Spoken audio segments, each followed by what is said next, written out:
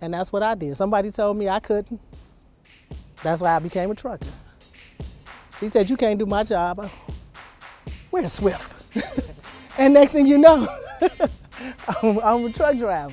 Don't tell women you can't, because we can, and we will do it. We're going to do it. April Fields, I go by Summer. I've been with Swift, it'll be 2 years in May. You see this?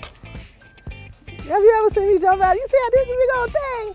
People be looking at me, I be like, move, get out my nose. I'm just joking. She makes a lot of noise, but people see me coming. So I ain't in my little car getting here, but it's a transition. You're in here 5 days, you get back in your car, it's this big. See, we all fearful of, you don't want to hit nothing. I don't want to damage nothing, this is my job, I want to be careful. When you shake that fear and realize that you can put this wherever you want to, it's the fear that hinders you. You can do it, so for all my women, do it. Do it. And once you do it and you get comfortable with it, you're gonna want to do it even more. And then you're gonna be asking other people to do it with you. So it's just do it. Ain't nothing holding you back at this point in time. But that confidence comes from within you.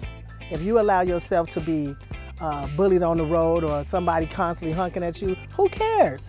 This your job. They started where we started at. Everybody was a beginner. So a year and a half ago, yeah, I was petrified. Now, I'm running with the best of them. Let's go. We're gonna park right here in this little spot together. Who gonna go first? Me? Okay, I go. Go ahead. I'm gonna go first. Stay right there. At first I was like, you go. Yes, sir. Now I'm like, move, sir. Because when you know what you know, your confidence levels shoot up. It's about everybody just doing what they supposed to do equally. And then you feel good when you get out. You're like, that was a nice park. I'm like, yeah. So just confidence stay up. You got to keep your confidence level up, because if you don't, you're gonna fold. And this industry is for everybody. It's for everybody. There's no weak ones in here. Everybody, if you're weak, you start off and you come back strong.